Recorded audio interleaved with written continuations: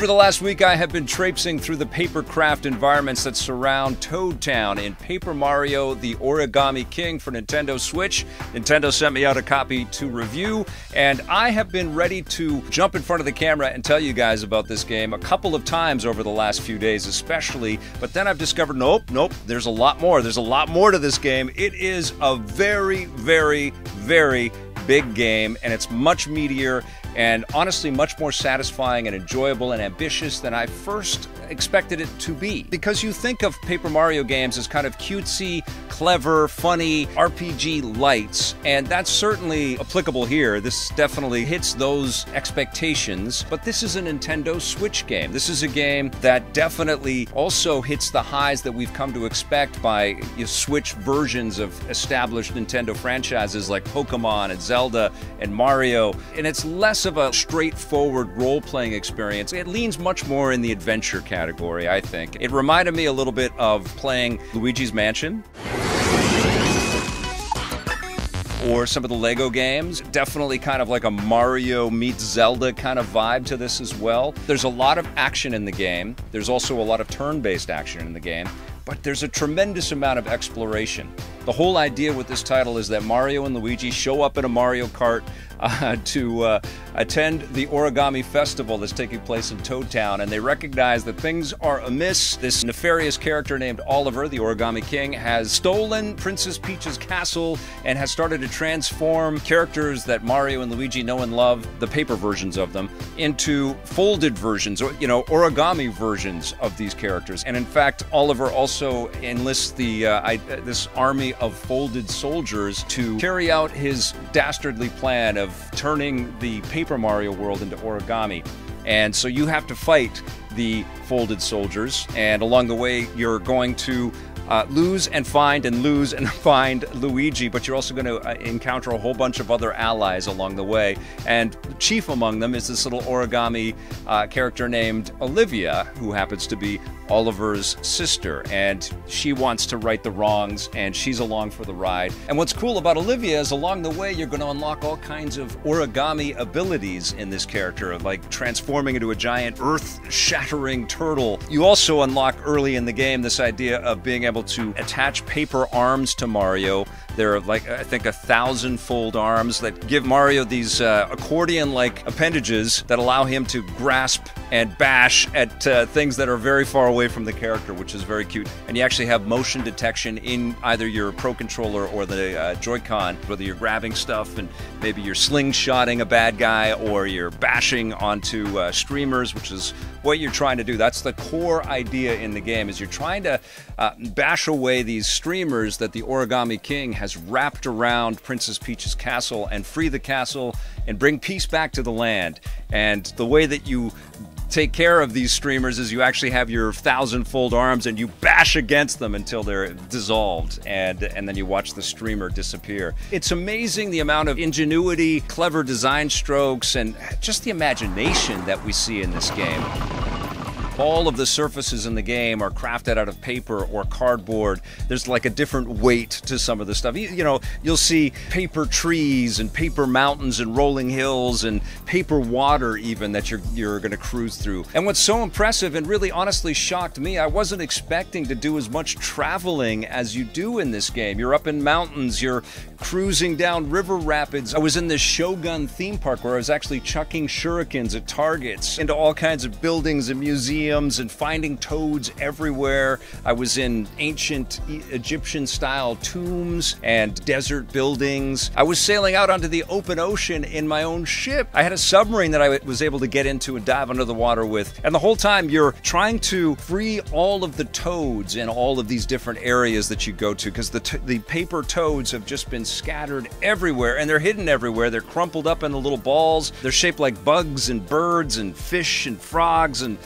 lizards, and you bash them with your hammer, or you bash a wall, and a little folded or rolled up Toad will pop out, and they all thank you before they run off to their jobs, or fill their respective roles within this world. And sometimes those roles will be to be shopkeepers, and they'll sell you all kinds of cool weaponry and accessories that you'll use in your fights. And honestly, those fights are the core original concept here. What the developers kind of focused on is they wanted to give you a puzzle mechanic in your turn-based gameplay. So they put all of the combat on this circular platform, which has a series of rings on it, and all of the bad guys are laid out across the platform, and you have to spin the rings and align the bad guys perfectly so that they can either be smashed with a hammer, which takes kind of a more of a horizontal pattern on the ground, or you can bounce on them with your footwear, whether you're in regular boots or shiny boots or iron boots, and those have to be all lined up in perfect order.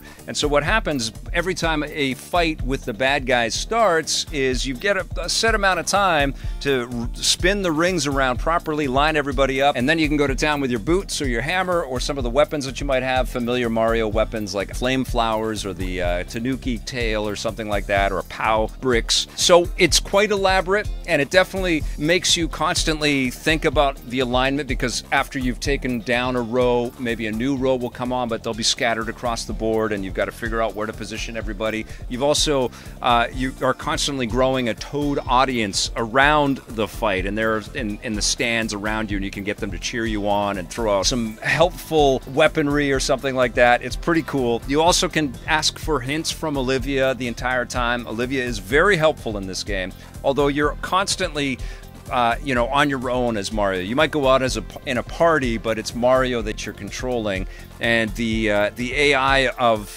your ally that might be fighting beside you isn't always that great. They might trip over their shoes or something like that. The ally system is actually very fun in this game, because obviously what we kind of depend on a Paper Mario experience for is a sense of humor, and definitely a sense of charm, and a sense of paying homage to the history of Mario, and that certainly is a part of this game. I think the writing is fantastic. I was absolutely laughing out loud at specific moments during the game, and it's not just with your buddies that you're out on the adventure with, but it's also all of these different characters that you run into. It's always very, very cute and clever.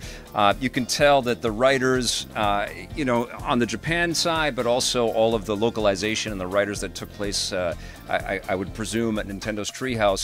Excellent, excellent work there.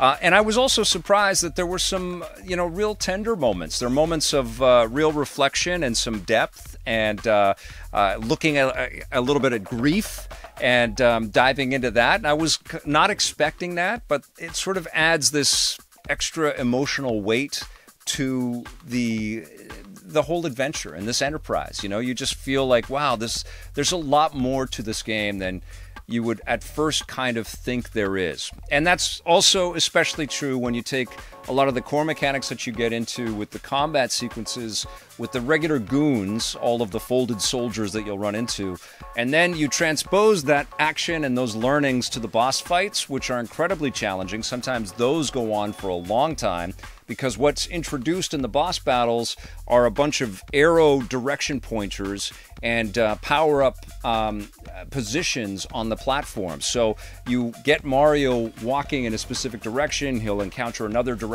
arrow and he'll change direction. The clock is counting down the whole time. You've got to hit the right marks, and you've got to use the right strikes and the right tools to take down these various bosses, which are all based on stationary. So you're fighting like a giant rubber band guy or a hole punch guy. The hole punch boss fight was a particularly harrowing adventure, I'll tell you. And that's kind of what's so impressive about this game. It never loses sight of its sense of humor and this idea that everything is crafted out of paper, but it's also a very tight and very fun game to play. Like the jumping mechanics, or the ability to bash everything with your hammer outside of combat, and you use your hammer in lots of different places.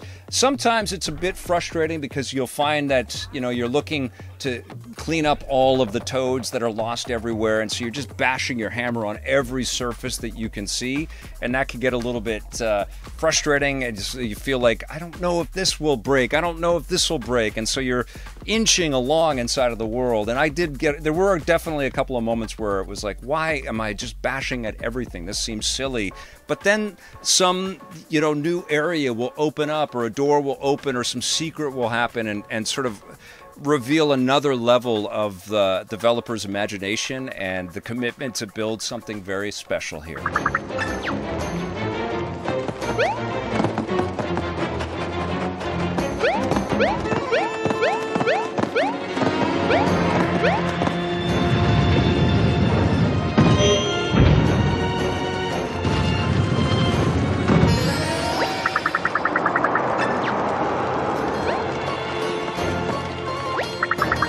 I was certainly impressed by the whimsy of this game right away, but I expected it to be a lot thinner, a lot more paper thin than it is.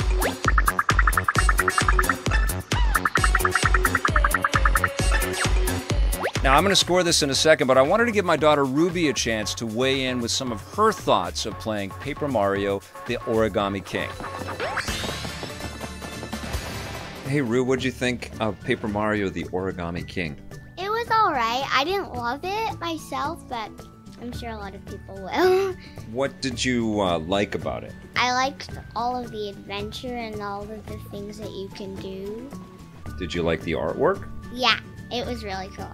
It's all based on origami and paper. Like, the game is called Paper Mario and the Origami King, so like obviously there's something to do with origami in it.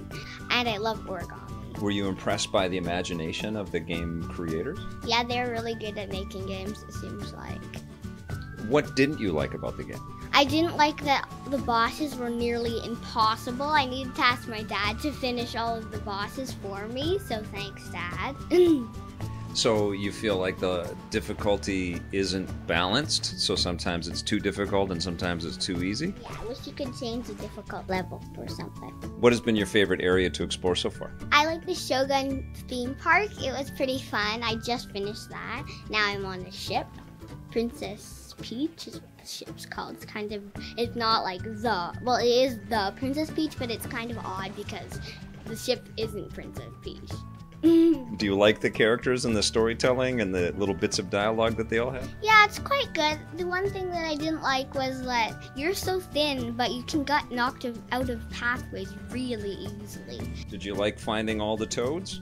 Yeah, I haven't really noticed that there's this little sheet that tells you like you've gotten 23% of toads. I came up with 23 because that's how many I have right now.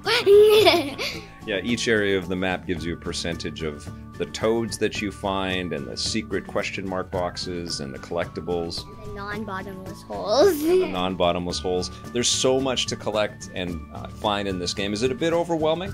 A little bit, but there's this one thing that I like, that you have to throw paper called confetti, so you can like smush flowers and then confetti will come out of it. But I got this thing that turns my confetti into cherry blossoms. It's really cool. It was a lot of money though. So, from what you've played so far, what would you give the game? I give it a 7 out of 10. And are you going to keep playing? Maybe. Okay, thanks, darling. Yeah, another thing that I absolutely loved about this game is the soundtrack. The music is incredible. There's lots of sequences in the game where characters are dancing or singing. There's stage performances that are just impressive and clever and funny. I will say that it does take a little while to get around in the game. Like, there were lots of times where I just wish Mario would move a little bit quicker and get to places a little bit quicker. And the other thing that I would say, and this is something I've been bringing up for a long time with Nintendo stuff, but it feels like it's real, especially when you've got a script that's this good. It really feels like the opportunity is there for Nintendo to hire fantastic voice actors and performers and to bring in another level of joy into the experience, into the performance, and into the production of the game. The craftsmanship that's on display in terms of storytelling and character building is so great at another brushstroke with the performances that are like world class. And we're seeing just incredible work in games now. Actors really know what they're doing with video games, and there are fantastic casting directors. And I know that's risky. We have decades of playing Nintendo-type games like this where we do read everything, but I feel like that's something that Nintendo should be looking at. If it's not going to be on this platform, maybe it's the next Nintendo platform, but it definitely feels like it's time for Nintendo to embrace the idea of voice work. But those are my quibbles. You know, honestly, this is a terrific game. It's another excellent Switch pickup, and it's absolutely worth your time, and it's worth your money. I'm going to give Paper Mario: The Origami King an 8.5 out of 10.